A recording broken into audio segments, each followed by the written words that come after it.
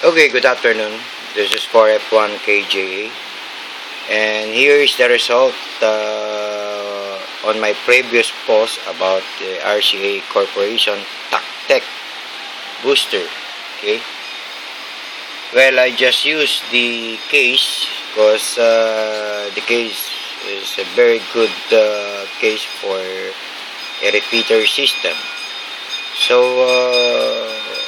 I took off all the circuits and I left only the filters. Part here is a filter for transmit. And right now on top, I use the board Motorola AP10. It's a 5-watt radio that I usually convert it to 10-watt. So this is now operating on a 10 watts operation for repeater. So on this side is the transmit side, and as you can see, that is the frequency readout. I choose 14518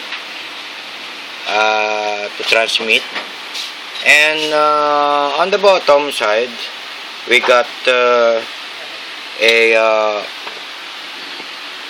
Motorola GP88 as for RX receive, and this is now on the receive side is on UHF band.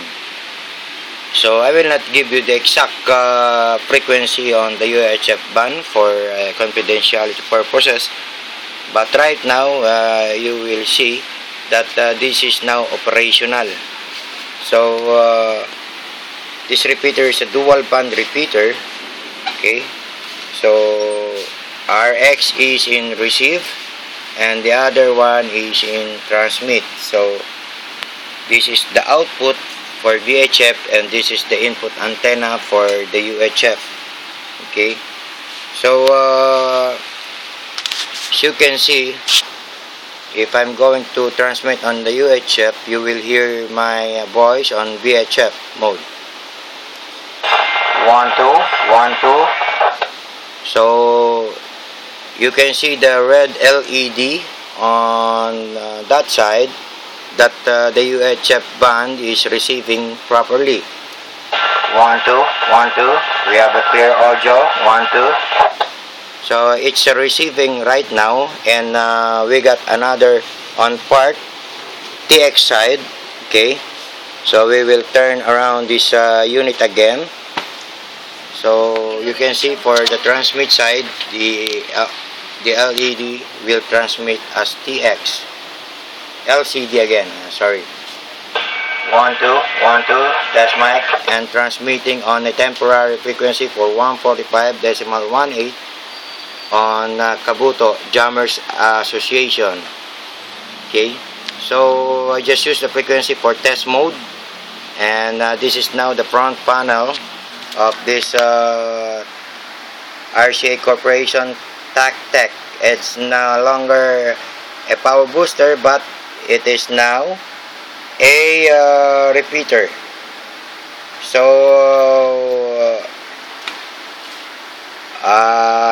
anybody would like to have a comment or inquiry about this unit, you may contact me here at 4F1KJA, and I will post this on my official website at www.4f1kja, and to other web pages, especially on Facebook, Twitter, and Instagram. So any more other suggestion or comment, please contact us and do not hesitate to ask questions. So we will enclose this repeater so you can see the final touch. Okay, so that is the originality of the case. Okay, so receive side is fully shielded, and at the same time the TX side is also fully shielded with a heavy casing, and it is a beautiful case, solid heatsink, and that's the good of it. So after we close that on top transmit side, I will show to you the filter system that I use, so that there will be a elimination of interference. Okay, that's the good of this case. It has a built-in filter system and little modification so that it can be used for UHF and VHF mode. So that is the filter, okay, right now for the TX for VHF, okay, on TX side. Okay, so that's it. And by the way, on this portion, this is the programmer system for GP88. You can use the GM300 cable to program this system. Okay, so you can choose from your application. Unlike on the other end, the AP10, you can variable that frequency directly, no program needed, or no programming system needed for this repeater side. So that's all. So we will enclose, and then after that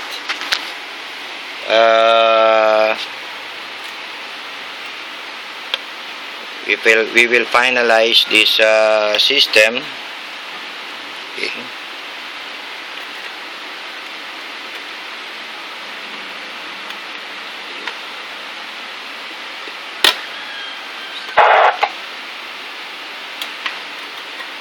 Okay.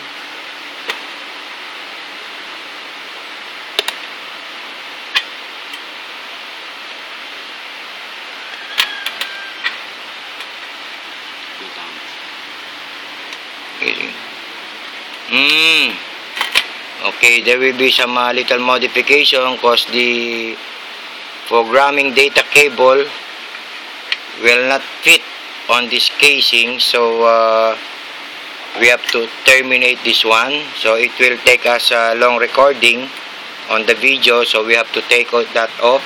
So okay, so that's it.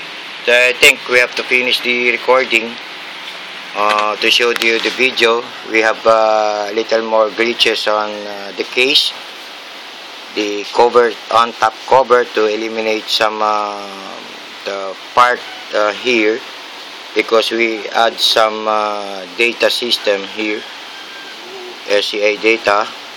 So good afternoon, 73s. This is 4F1KJA signing off. 73.